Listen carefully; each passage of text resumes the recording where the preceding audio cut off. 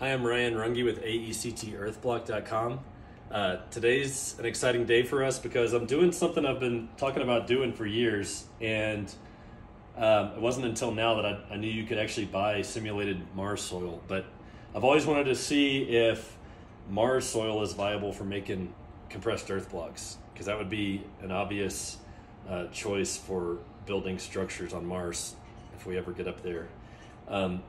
You can buy this online. I think it was like 30 bucks, but here's the ingredients, and there's a well-defined formula for Mars soil, and you can get all this stuff here on good old planet Earth. This was developed by NASA. This is actually for simulating plant growth in Mars, and it says for the development of Martian roving vehicles. I'm using it for something it's probably never been used for.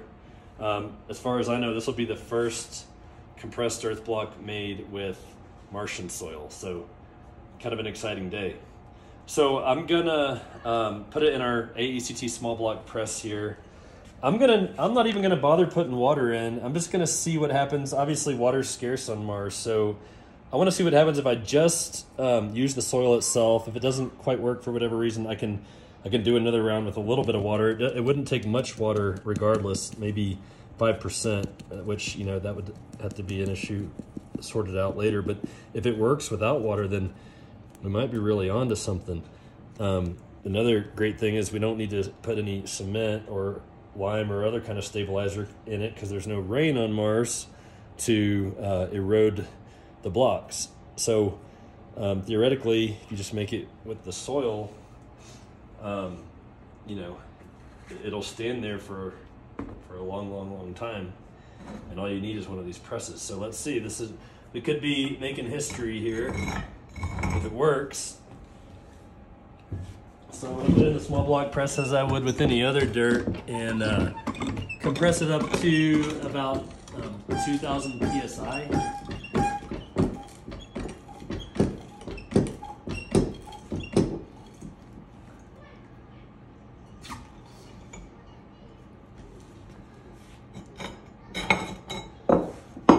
So the block has been pressed, and it's looking pretty good. Now I'm just gonna extract it from the mold, and let's see if it holds together. If it holds together without water, that's really something. There's not often a lot of dirt you can do that with. So it didn't really, didn't hold together all the way. I knew that was going to be kind of taking a chance. So we can do a second round where we put water, but it might not take much. Without the water, obviously pretty crumbly. That's probably what would happen if you put a sandy soil in the earth block press as is. So let's do a second one where I just mix in a little bit of water. Okay, as expected, we got to do round 2, which is where we're going to put in a little bit of water. We'll put in about 3% water, and so not a whole lot. Obviously, that would be the logistical challenge we got to figure out up there on Mars. But I've got 10 ounces of Martian soil here, and I'm going to add about 0.31 ounces of water to get us to 3%.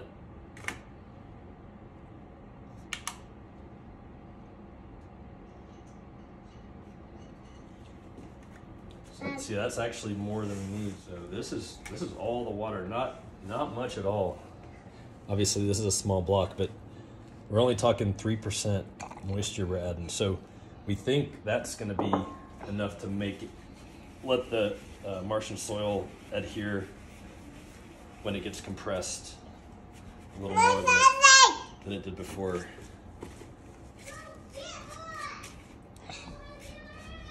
So the key is just to blend it in real well. And we're finding out that Martian soil really stains things pretty good. So I'm wearing rubber gloves. This whole exercise is kind of near and dear to our hearts because I actually have an aerospace engineering degree with an emphasis on astronautics from the Naval Academy, and my wife Melissa, who's filming, who I like to call the first lady of AECT, is working in space medicine. She might be taking care of people returning from Mars here in the coming decades, who knows. So all I've done is add a little bit of moisture. You can almost, you can barely tell, but now you can see it wants to stick together with just that little amount of moisture I added. So let's give this a shot. If we have to do another round with a little more moisture, we will, but we might be getting close to something here that'll adhere as a compressed Mars block. Not a compressed Earth block, but a compressed Mars block. Let's see. So same thing, put it in the mold of our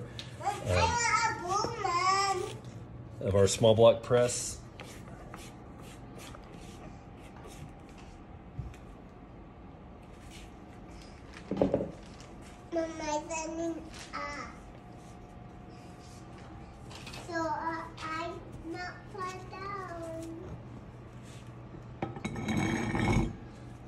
Let's give this a smash up to about 2,000 psi.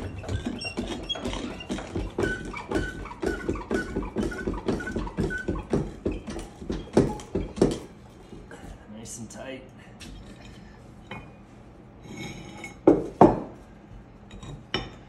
There it is. The block is in there, it's been made. So now let's try to eject it again and see if it holds together this time. Still not a lot of water. I would normally do closer to 5% here on good old Earth, but I'm wanting to know if I can get away with less with this soil. So, definitely better. Not half bad. Still a little bit dry, but better. So why don't we do a more like a 5% moisture, which is really the proven ratio, and let's see what happens. This is round 3, and we feel good about this one. We're going to do 5% moisture. That's really what we would normally do anyway. I've got another 10 ounces of Martian soil here. This time I'm going to put 0.5 ounces of water in to get a roughly 5% water ratio.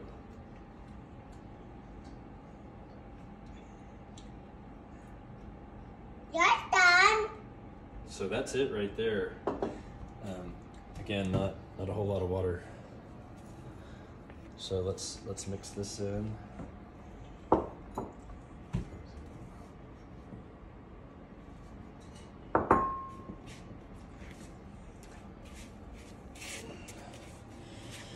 So obviously we'd need to either take water up to Mars or find a source of water. It wouldn't take much, and I know they've found ice and some traces of water in small amounts on Mars, and that might be just enough to wet the soil, wet the Martian soil before putting it in the compressed earth block machine, and you could really get going making some beautiful building material that's going to be protected against the rain, the wind, and the electromagnetic radiation and that kind of stuff.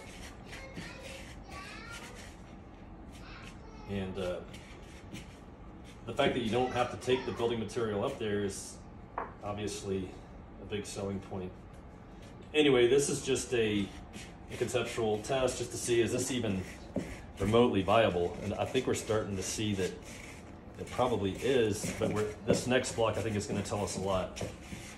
If it's a lot more handleable than that last one was, I think we might be onto something.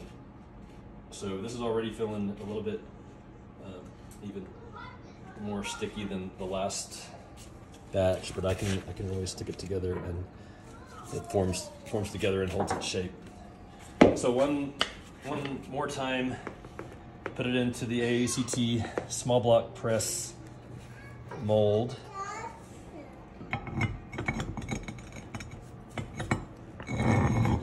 Let's compress this down to 2000 PSI again.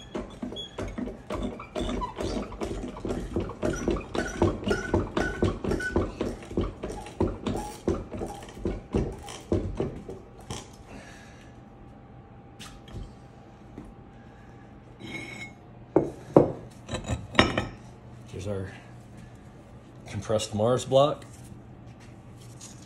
We'll eject it out.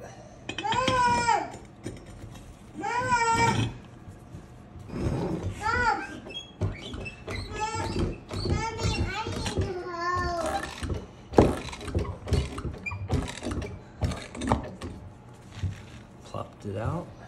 Wow, definitely feels tighter. Looks a little smoother on the edges. I can tell that moisture really got in there and made it tight, filled in all the pores, and this feels like a nice sturdy compressed Mars block to me. 5% moisture. This is a beautiful building material. I think we've just proven that you could build with compressed Mars blocks up on Mars using a device like this. Obviously, we have our full-size machines that can crank blocks out a lot faster and bigger full-size blocks. But I'd like to, mess around with this dirt a little more. But this is, yeah, you may have witnessed the first feasible building material built out of Mars material. Material that's can be mined right on the surface of Mars. So there you have it. The first compressed Mars block.